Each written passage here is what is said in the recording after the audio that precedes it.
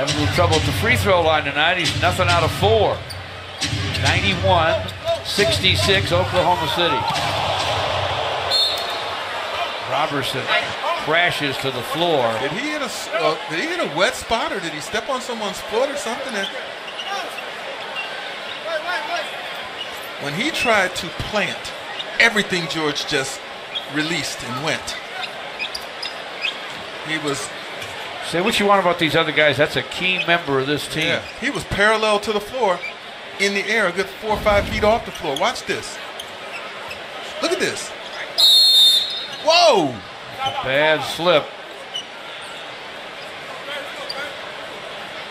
Now, how can you land without getting hurt? You can't. Joe Sharp, the 10th year athletic trainer, out to deal with Andre Roberson.